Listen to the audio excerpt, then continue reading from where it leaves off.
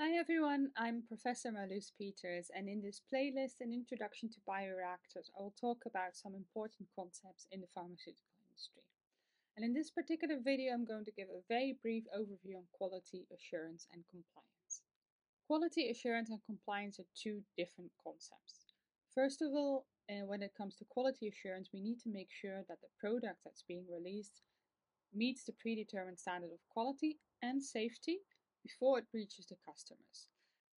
And this is where it's different from a standard type of product that's produced in the chemical industry. Because in there, usually there's no delay between producing your product and releasing it.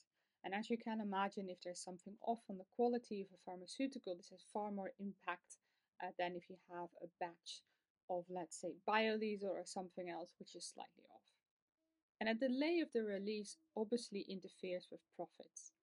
So, what mostly happens in the pharmaceutical industry, they work by a concept what we call quality by design. So, this is a way where you actually have this inbuilt quality control, so you minimize the period of that release. So, I have a separate video on quality by design, so feel free to have a look at that and explain how it can control the quality of products by looking at certain critical quality attributes and critical process parameters. When it comes to compliance, that means that you need to comply with the regulations that are in place. And obviously, this will depend on the country where this is being produced because they will have slightly different standards. However, in general, they will need to adhere to what they call good manufacturing practice or good clinical practice when it comes to clinical trials. And in most of the cases, people refer to CGMP, so that means current good manufacturing practice. And actually, what this implies, because most of these mean that you have to continuously start to improve things, is that companies use state of the art technologies and techniques in order to assure that they comply to these regulations. You can have a look at the link below, which refers to a conference where these guidelines were harmonized, and there was a comprehensive model put together that looked at an effective pharmaceutical quality system. So let's look at the five, or sometimes you also call it the 6 P's of good manufacturing practice. The final P is actually the proof that you comply with this GMP, and this is necessary in order to get your license. And again, this kind of depends on the country where the manufacturer is based on. But generally, the 5 P's, you have the products, which are central. Then you have people, premises, processes, and procedures, or sometimes also called paperwork. So with the products, you start with the raw materials, so with the supplier that you start from, so you need to control this as well, all the way down till your product is finished. So even the packaging, for instance, becomes very important there. And then you need to make sure that all the methods you are using are repeatable. So whether that's how you record it, whether that's how you test it, and it's also how you manufacture it. But around the products, there are other things that come in, such as, for instance, the people that you're working with.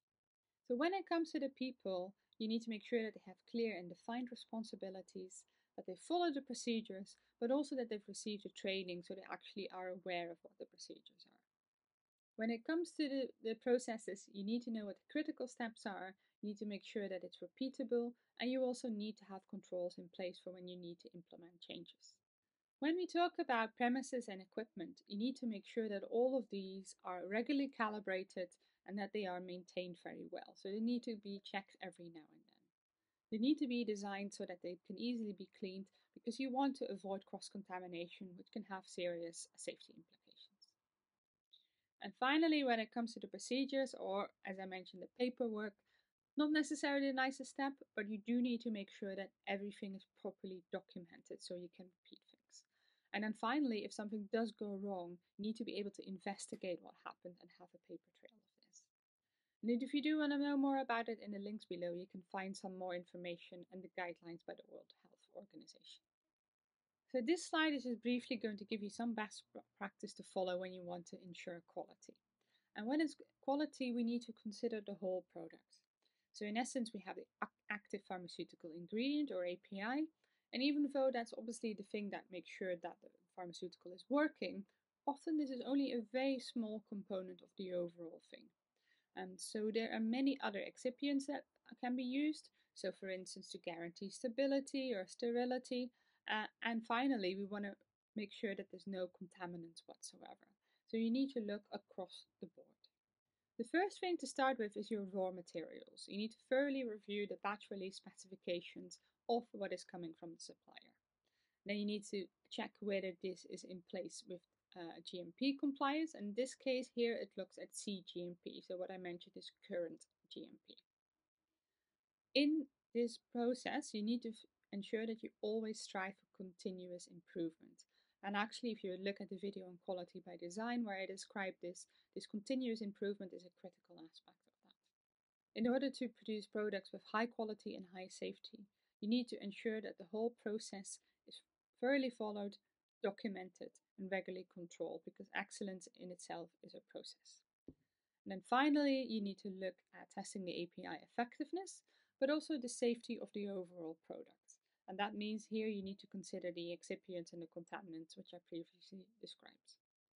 Now, in order to achieve this, so to test the safety of the API in the product itself, there's a range of methods you can look at. And in this video on sensors for bioreactors, I talk about some of the commonly employed analytical techniques. For instance, if you're working with tablets or powders, you might want to consider non-destructive tools. Because this way they are typically rapid and low cost, so you can have very high throughput and you can analyze quality control that way. So for instance, infrared spectroscopy and Raman spectroscopy, you can very easily, by fingerprinting the spectrum, figure out the API and how much you've got in there. You can employ something like microscopy in case there are some physical contaminants or some other particulates perhaps. And then we want to match the compound with a library to what we have, for instance, in mass spec techniques or gas chromatography. However, the disadvantage of that approach compared to IR and Raman is that these are destructive tools. So it means that you can't very routinely do this. Then the safety is equally as important. We need to see whether the product was processed in sterile conditions.